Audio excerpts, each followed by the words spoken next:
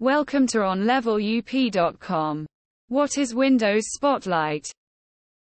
Windows Spotlight is a feature of Windows 10 that downloads and displays beautiful images from Bing on your lock screen.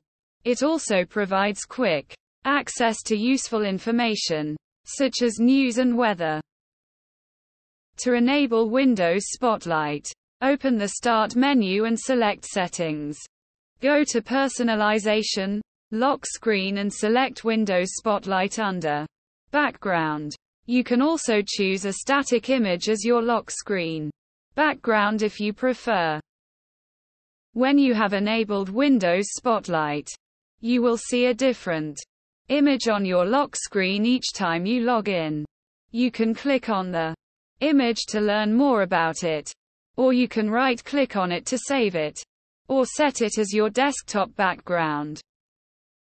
Windows Spotlight provides quick access to useful information, so you can stay up to date with the latest news and weather.